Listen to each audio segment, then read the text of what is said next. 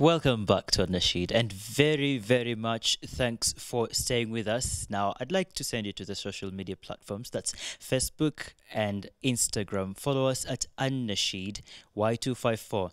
Press the like button, follow, comment, and also ask questions. We'll be very glad to hear from you. Now, let's get back to a few things that we were talking about. Tuliamua kuwa hapo mbeleni, we will talk about the Sita to Shaawal.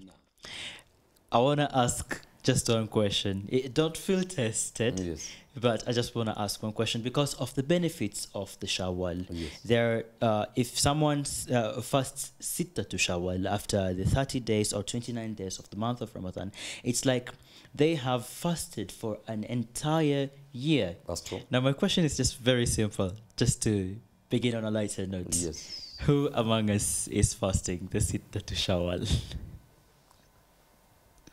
I'm not fasting. Honestly, I'm not fasting today. And the reason I'm not fasting is that I wanted to begin tomorrow. And the reason is on Thursday, I was still invited by many of my friends. The Christian friends, I invited my home. They invited me. And today is Friday. Every Friday after Salah, many times I go and have biryani or pilau with my friends. I didn't want to cut them short. Yeah. So I'll begin tomorrow, inshallah. Inshallah. How about you? According to my understanding, I think we can fast Shaawal any time. It's not, does it has to be immediately after it? Answer him. Is your answer yes or no fast? No, I'm planning to fast it, but I'll start next week. Thank you. Week, inshallah. Yeah. I'm also not fasting the Sita to Shaawal, but you might have to correct me for my reason. Yes. I understand that the Eid can be celebrated on 3 consecutive days. And not Eid al-Fitr. Not Eid al-Fitr. Eid al-Adha. So it is sunnah to celebrate it 3 days. So that's why they are called in Islam Ayyamut Tashriq. 3 days. 3 days. Yes. So thanks very much for that correction. Welcome, bro. And I also wanted to ask this question because for the benefit of the viewers and anyone who might have had me saying to them that there are 3 extra days, so I will wait until I fast later. Yeah. Okay. In fact, Fatima has mentioned something very important. You know, she has already begun starting being a sheikha. Yeah. And you know, if Fatima follows me on Facebook, on Twitter and everything, for only 1 year, she can sit for an exam and start becoming a sheikha. I will make sure. I always post many Islamic things in my Facebook, Twitter and everything. And of course, there are many Google articles. If you just Google Dr. Hassan Kinyua, you get many articles in Google which I have written. Now, because I want to compete with Fatima, yes, and because I also want the viewers to compete with Fatima to get that knowledge, because mashallah, she's a very good example. Mashallah, alhamdulillah. I would like you to mention your social media platforms. How do we find you on Facebook, Twitter, and all the other platforms in which you are? The best I tell people, the best is just to Google Dr. Hassan Kinyua. You'll see many things. But if you just go to Facebook, it is Hassan Omari. And there are others. You just Google Dr. Hassan Kinyua and you'll see many things and you can follow me. That's really fantastic. Thank you. Yeah. Now, coming back to Sita to Shaawal, so that our viewers get the lesson nicely, correctly, as Fatma was saying, the month we are in now in Islam is called Shaawal. Today, according to the calendar I follow, is 2nd of Shaawal. Yeah. According to the calendar Fatma is following, is 3rd of Shaawal. But what I'm trying to say is that Sita is called Sita to Shaawal. The best is to fast immediately after Eid. That day after Eid. It's haram to fast on Eid. You cannot fast on Eid. Yeah. But from the day after Eid, it's good to start that day so that now, after 6 days, the 7th day becomes your second Eid. They call it Eid ya Sita. That's the best way. But if you can't, then you just have to do like many people do, Monday, Thursday, Monday, Thursday, Monday, Thursday, so that by the time the month ends, or we're in the 3rd week, you have already finished the Sita. That is another option. But you see, there are also people who have not fasted the complete Ramadan, and among them, most of them are ladies because they must have had, unless they're in menopause. Yeah. Those who are not menopause, the young ones, they must have menstruated. So if menstruated 1, 2, 3 days, they count them, so they have to pay after Eid, those 6 days. Yeah. So scholars are divided in their views, but I like going by the view of scholars who say that they can fast sita combined with paying. So the sitter will stand for those days that they're paying for. Yes. So when they make intention at night, they make intention of 2 things at once. I like going by that to make religion easy for ladies. But there are scholars who say that no, they must pay the days they have missed, then after that, pay sita. But the best is to advise women. I'm not talking of men. Yeah. You know, men who didn't fast, they had their own things. But for women, because that was a natural thing, Yeah. they just put 2 intentions in one. Allah, I'm fasting now to repay my Ramadan and also fast sita. So she gets 2 in 1. Okay, for those people who don't know whether sitat is wajib or not, It's sunnah. it's sunnah. Sunnah. So if you don't fast it, it's okay. It's okay. Okay. It's okay. But the Prophet Muhammad, peace be upon him, said, Man swama Ramadana, ثم أتبعه بست من شوال فكأنما صام الدهر أو كما قال. That anyone who fasts Ramadan, then follow it up with sitta of Shawwal, it's like he has fasted for 1 year. I'll give a reason to non-Muslims. In Islam, Islam is a very good religion. If you do anything good, 1, you get 10. So if you give 1 shilling, before Allah you have 10 or even more, but 10 you are sure. And so if you fast Ramadan 30 days, how many days have you fasted? That's 300 days. That's why you have to add 6 days, so that 6 times 10 is 60, so that you have 360. Oh, 60, yeah. That is the logic behind fasting 6 to have a complete year. That's a very interesting mathematics. Now, I just want you to clarify one thing about how people fast the Shaawal. If someone decides that they will fast the sitta to Shaawal, like you've said, 2 days in each week, so that by the end of the month, Yes. they have fasted 6 days in the Yes. month of Shaawal. Yes. And what happens if someone decides to fast that way and they forget a certain number of days and the Shaawal passes? What happens? There's no about problem. the fasting? They'll get reward for only the days they have fast. The days they have not fast, they just leave it. Because you cannot fast sitta to Shawwal out of Shawwal. Out of Shaawal. You can't. Yeah. Ramadan, you can fast any month because it is wajib and fard. Yeah. But for Shawwal, if you miss, for example, you started fasting 3 days, then you forget, that's all. You'll get tawab for only 3 days. You don't get sins for the other days you have not fasted. And you don't repay them. As soon as Shawwal is over, you cannot repay the Shawwal thing in any other month because it's sunnah.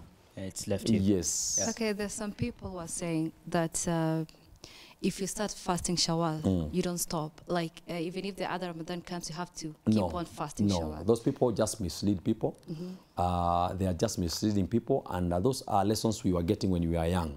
Myself also, I didn't start fasting sita till I looked the book and understood it. Because many sheikhs were saying that if you start fasting 1 day, you must complete. If you don't complete, there are many repercussions which will get you in your life. And in fact, they were saying it in 2 ways. Yeah. If, for example, this year, you start Shawwal today, just as you are saying, then you become sick or anything, you must complete 6. What they were saying. Actually, I've had that several times. No, you can fast 2 days. But you see, it's good to follow the hadith of Prophet Muhammad SAW, that you complete the 6 days. But if you don't complete, there's no sin. And if you start this year, Fatma, then next year you are not okay, just leave it. It's sunnah. Okay. Yes. So I think for those who are watching from home, they will be like, they don't have to fast it. If they fasted this year, next year it will be like optional for them. But we encourage them to fast. Fatma, fasting is good, wallah. I know. You know, Fatma, what you don't know is that there are many people who admire even the way you are looking. And I've always met people outside, they're saying, Wallahi, Sheikh, you are very, very lucky to be in a studio with Fatma and with our brother. Because the two of you have very good body. As soon as you start getting the body like mine, my brother, there are many things which will be a problem to you. So for both of you, fasting is good, and you encourage people to fast so that they maintain your bodies. Yes. That is, yeah, we love fasting. That is, I have a question for you. So, you know, when we are in Ramadan, people are like praying every day, they're doing the good deeds. But now that Ramadan is over, it's like people are kind of, they are vaccinating. So, you know, like praying every day the way we used to.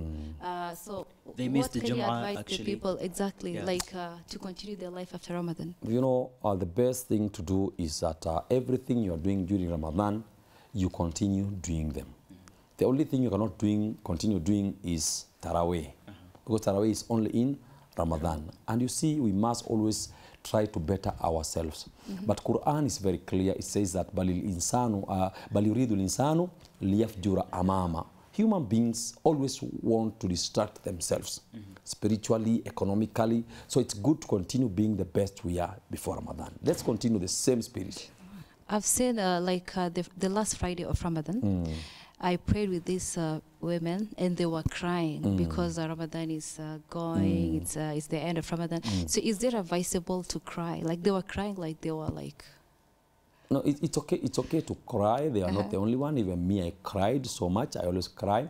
And you know, during Eid day, one of my friends from Meru, he has a big farm. He told me, "Wallah, Sheikh, sina shukuru sana bwana." Kamuza, why? He told me, today I'm selling Mira 10 Pro Boxes. You know, he was selling only 2 during Ramadan. He told me, Leo natuma gumi, if he was joking or not, but it was true. You know, I decided to, this Ramadan, this Eid, I went to Langata graves to pay tribute to my friends who died there, almost all of them. And I was also spotting all the graves which are not made visit for by anyone, to pray for them. Not praying the graves, to pray for those people, because it's big sunnah. And something touched me. Wallahi billahi tallahi. When I was going through the graves, I came and realized that there are 4 good friends who died, and I didn't know they are dead. Wallahi, I didn't know. Subhanallah. I saw the graves, and I was saying, "Ay, Jamal Kufaga." Then I started calling the people. That yes, they died. I didn't know. You see, visiting the dead. And then I took advantage of also planting trees that day, because it was World Environmental Day. And I was planting trees with some of my students, almost 20 students from universities. We also went to Karioko. We did the same. And when I passed through Pumwani, that area, during Ramadan I was passing, there was no crowd. But that day, wallahi, I could see Mabuibui Makanzu with Mira Kiasihi. I said, Subhanallah Malik al-Quddus, what is wrong? But at least I said, at least Hawa ni wazuri. What about those who go out now to take alcohol and other things? So for the youth, please maintain your iman. Please continue being the best youth you can be, so that when you meet Allah subhanahu wa ta'ala, you be among the best youth, inshallah. Today when I attended the Jumu'ah prayer, the Sheikh who gave the sermon, he talked about the hadith which we once mentioned here, the hadith where Rasulullah sallallahu alaihi wasallam, he said that he went up the mimbar, and each step he made going up the 3 steps, he said Ameen. And he also mentioned something that was very interesting, that after the Taraweeh, and I could relate to it, he left the masjid after the Taraweeh, and he would find people who have just been in the Taraweeh, they've taken iftar together, and they go there. And when you're walking on the streets, you find people eating khat and all that. Do they ever get the blessings of the Ramadan? And even after someone returns to their bad deeds that they've been doing, what happens to the Ramadan they've just fasted? Do they lose it completely? No, you don't lose. You know, Allah subhanahu wa ta'ala tells us in the Holy Quran, وَمَا رَبُّكَ بِظَلَّامٍ لِلْعَبِيدِ. Your Lord is not oppressive to his creation. You still have your Ramadan rewards completely.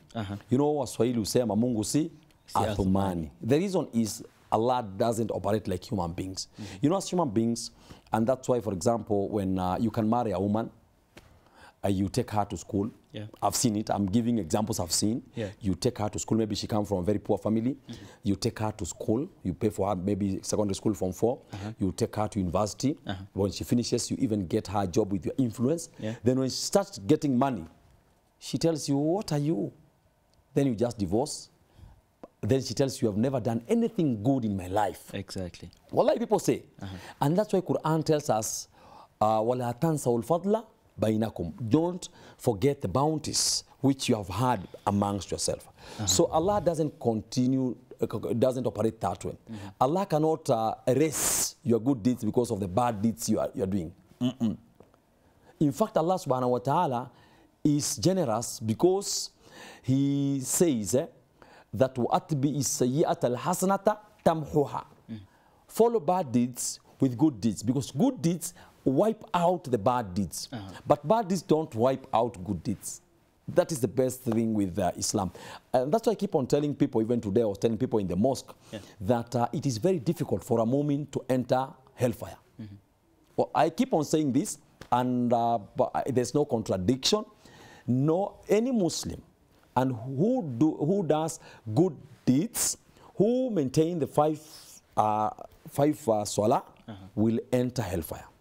Because in the day of judgment, Allah subhanahu wa ta'ala will be putting the good deeds on the right side, on the scale, and the bad deeds on the scale. Do you know how someone goes to hellfire or Jannah? It's only the scale. When the scale tips, the good ones tips, you go to Jannah. If the other one tips, you go to hellfire. Now, my brother, any good deed you do, you get 10. Every bad thing you do, you get one. Wallahi, anyone who enters hellfire in the day of judgment should not blame Allah, should blame themselves. I think in that regard then, if someone does good deeds, you get 10 blessings, so you get 10 rewards. And someone who does bad deeds gets, I don't know, they get one reward. For each. Then it means if it's going to get you to hell, then you must have been a professional sinner. Of course. Of course, and I always keep on telling people that, and that's why everyone I meet, I always tell them you'll go to Jannah. Everyone who dies, and I go, because many friends call me to pray for them when they're dying, I always tell them, you are going to Jannah. Because I'm praying for them, and they'll go to Jannah. And but you see, there are sheikhs, every time they talk of people going to hellfire. Every time you go to mosque, they talk of hellfire. People think that they are people of hellfire. No, many people will go to Jannah, and that's our prayer. And so that we allow Fatma to speak, because I see her, I want to speak. There's a day one person was passing through people. And then people were saying, oh my God, this was a very good person, good person. The Prophet said that person is going to Jannah. Prophet Muhammad sallallahu. And then another one was passing after, this person was bad, we are thanking Allah. He said that person, subhanallah. Then he was asked, why are you saying so? He said, Antum shuhada'ullahi fil earth. You are the witnesses of Allah on earth. So people whom people say that that's a good person, that person will enter Jannah. And I'm praying to Allah subhanahu wa ta'ala, everyone watching us today, inshallah, we meet in Jannah. I'm praying for everyone watching today, inshallah, that you be among the people who will enter Jannah. And when you see me in Jannah, inshallah, and me and Abdul Razak and Fatma, tell us, assalamu alaikum, inshallah, you prayed for us and now we're in Jannah. Jazakumullah khair. So did you just say for every good deed that you do, you get 10 rewards? Yes. And also for the bad deeds that you do, you get only one sin. So me, according to my thinking, I was thinking that every sin is different. Like when you kill someone and when you steal a 10 shilling, is it the same? No. Sins are different. In Islam, we have major sins and minor sins. So, but you see, even a major sin is one. If you kill a one person, you have one person whom you have killed. But if you save one person, then you have saved 10 people. So let me ask you, when you kill and when you sin, it's the same? Like you get one? Yes, Fatma. Let us understand this way. The magnitude. You see, sins have magnitudes. If you go for Hajj, what happens? All your sins are forgiven. When you fast Ramadan from the beginning to the end, what happens? All sins are forgiven. You get what I'm saying? So all these have different rewards. But the magnitude is different. Okay. So I have this question. Yes. When we're fasting and also when we have the normal days, we still worship the same Allah, right? Naam. So according to my thinking, I was thinking that those people who are so much into deen, they're praying, they're waking up for Qiyamul Layli, they're reading so much Quran during Ramadan, it's like they are worship Ramadan. Because when Ramadan is over, if we kind of backslide and get back to a normal life, like we're eating mirah, and then we're not praying, we're not reading, because our Quran mostly is full of dust. So the only time, like most of the people, like the Yeah, only time it's very true. it's like when like when we're fasting, so we're reading Quran, we want to finish Quran by the time the Ramadan is over. But when Ramadan is over, it's like we're worshiping again a different God. So don't you think maybe people, when we're addressing the people watching at home, we're worshiping the same God. The God that you're worshiping during Ramadan is the same God that we're worshiping the other time. You're very right. Yeah. So we should just live our life, because they say Islam is a lifestyle, right? Yeah. So the way we're living in Ramadan is the same way we should live even after Ramadan. So Ramadan is just a holy month, but we should continue living this way. Yes. But Fatma, you know, human beings are always there for bonus. You see when your friends call you, hey, kuna bonus ya Safaricom, kuna promo ya Airtel, kuna promo. You see? Exactly. And Ramadan is a promo time. You know, Ramadan, Fatma, every deed you do is 700 times. Yeah. Scholars tell you 70 times, but I'm telling you 70. Because 70 times 10 is 700. That's why people do it during Ramadan. And the reason people read Quran is because it was revealed in Ramadan. But let's continue doing same thing we're doing Ramadan, inshallah, for the sake of our lives. That is very important, and I really wish you would have gone on and talked about that. There is one thing that you mentioned that I would really have liked. I would have liked us to go back to it, but we really have got to go. And I just hope that inshallah we're gonna get another time to get more knowledge from you, inshallah. I have only two things I've got to mention to you before we finish here. For those who do not understand what the word Jannah means, in Arabic it means heaven. So the Sheikh was praying that we all meet in heaven or paradise. And also I'd like to remind you that if you've just joined us right now, find us on YouTube. That's on Y254 YouTube channel, and you can watch this and other programs that were there on other Fridays, and keep watching us, inshallah. So with I'd like to say to thank Hassan for being here with us, because you've really enlightened us. Yep. Okay. So we like to be with you here most of the time, so that you can keep on, you know, we as Muslim, Hadija Kamilika, sometimes we think that we know so much, but we really don't know. Yeah. So it's good that we keep on reminding ourselves. Like for me, I've learned a lot today. Shukran. Thank you. yeah, so to everybody at home, we all would like to say Assalamu alaikum wa Warahmatullahi wabarakatuh. Ma'asalam. Shukran.